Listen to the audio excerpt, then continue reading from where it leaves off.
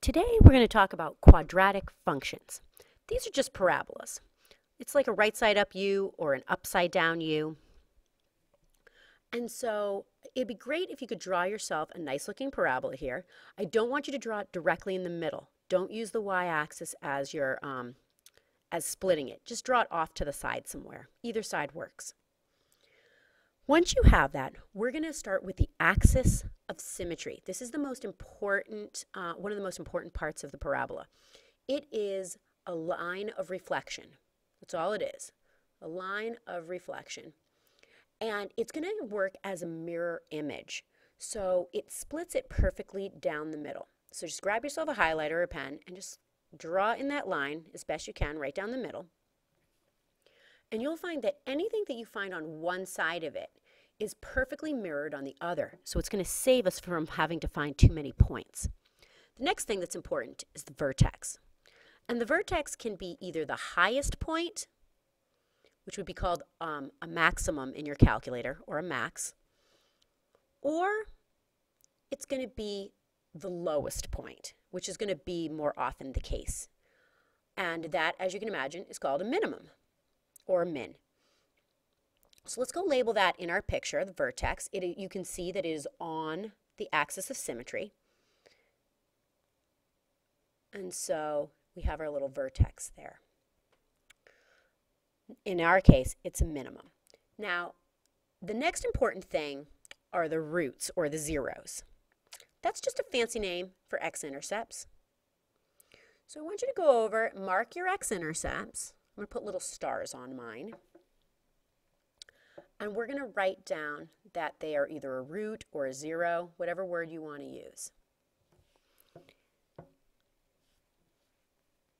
Now, you may remember from the other day that we wrote down this quadratic equation in its standard form. We're going to use a y instead of a 0, but it's ax squared plus bx plus c. And a, b, and c play very important parts in this. If a is a positive number, if the leading coefficient is positive, then the graph opens up, kind of like ours is right now. So it's going to look like a normal U. If a is negative,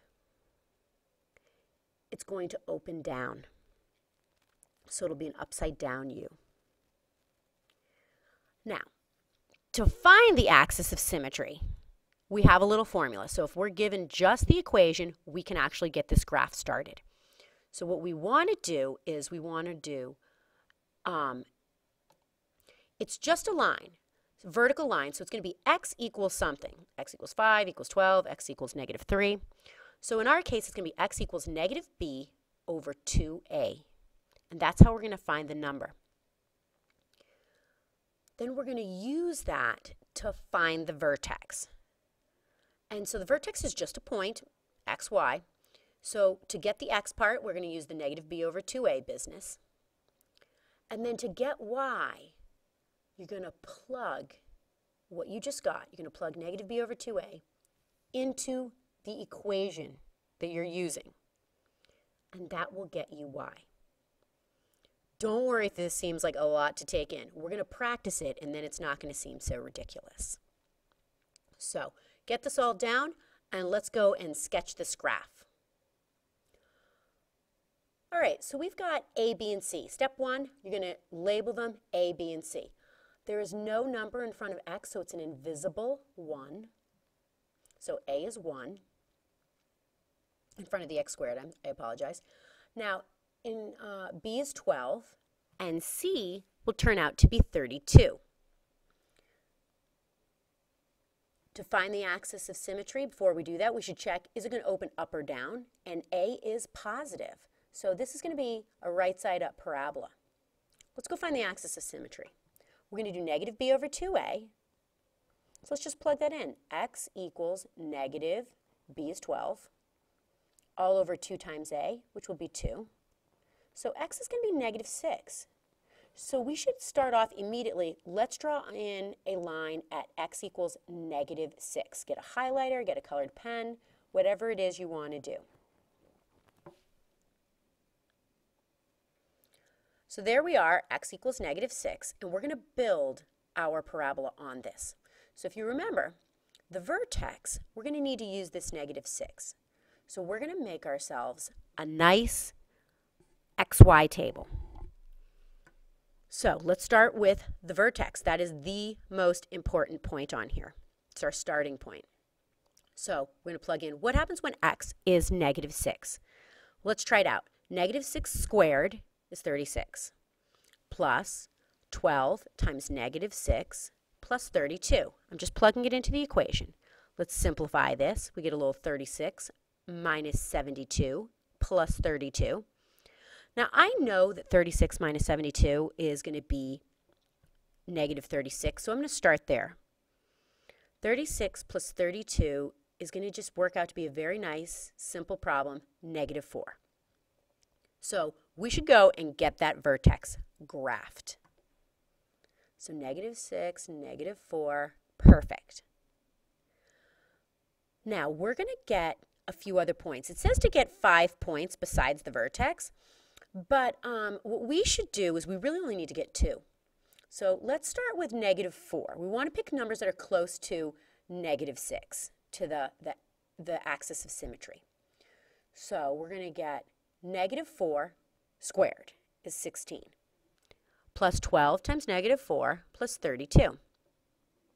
All right, so we get 16 minus 48 plus 32. And this time, because I know that 16 and 32 happen to add up to be 48, I'm just going to put those together. You can do it in any order you want. We're going to get 48 minus 48. We should erase that so that we know that that is not a lingering negative. 48 minus 48, and you're going to get 0. All right, that's great.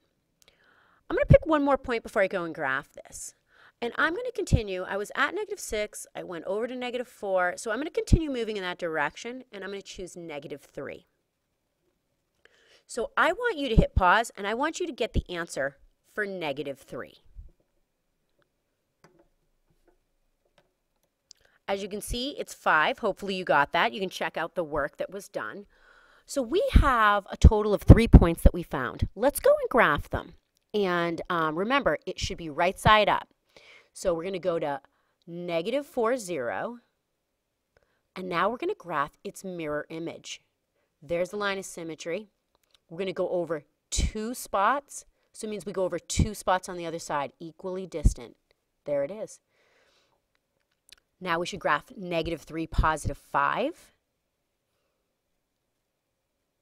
And get that graphed. And then you should also graph its mirror image. We're how many spots away are we? We're 3 units away. So go 3 units to the other side.